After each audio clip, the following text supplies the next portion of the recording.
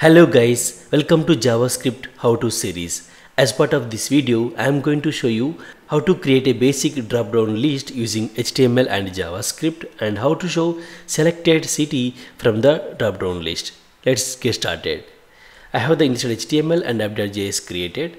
As a first step, let's have a label with value select city and name attribute with value city.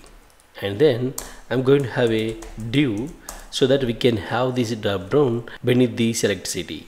To create the drop down list, we can use the select element in HTML. Select, and to show the list of cities, we need to have the list of options. So we need to use the tag called option. And here we're going to provide the value that we are going to show. So Hyderabad is the label for this option and it should have some value. So that can be a city code or short name that you can give. So HYD I am giving for Hyderabad. Similarly, we can just copy paste this code and change the city names. So now we have created a basic drop down list using select statement and options, right? So here we have the list of cities. Now how to display the selected city?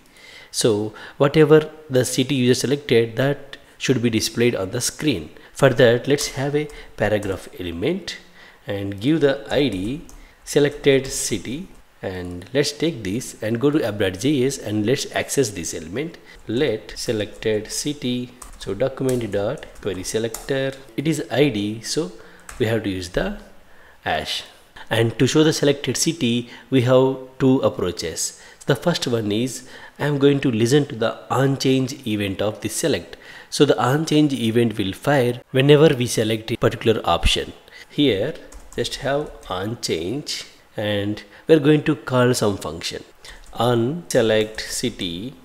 So you can give any name and let's go and define this in JavaScript. Function onSelect city.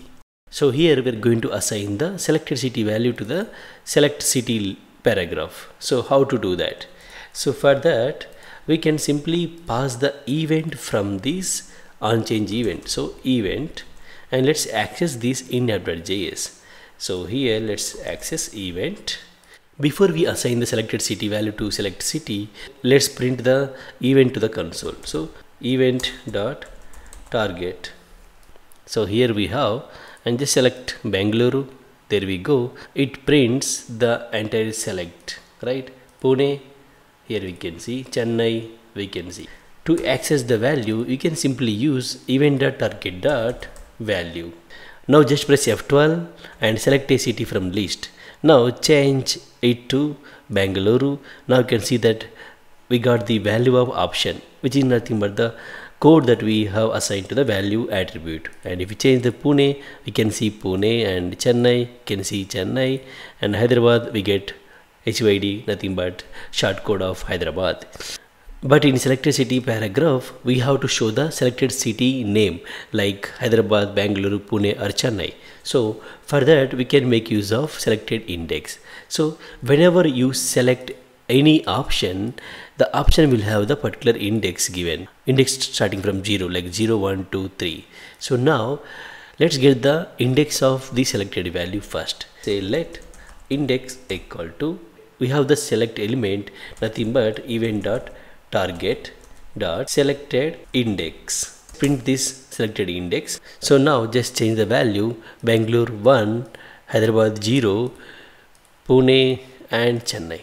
Let selected city name equal to, so now we have the index. Now let's take this event.target, which is nothing but our select element dot options. We get all the options of index dot text Bangalore, there we go, Pune, Chennai. Now it is simple to show the selected city in the paragraph. So select city dot inner HTML equal to selected city name. Cool. Now let's go Bangalore, Hyderabad, Pune. So this is one of the way, and another way is we don't need to use always event.target everything, right? So we can do in another way. Here I give name equal to again city ID. So here I give ID, let's city list, and take this city list and access it in app.js. Let city list equal to document dot query selector city list, and this time we don't need to use this event target. We can simply say city list, and here also we can simply say city list, and it should give the same output. You don't need to pass any event from the HTML to JavaScript also. This way you can create a basic drop-down list and show the selected city. Thank you for watching. Please do subscribe for more videos.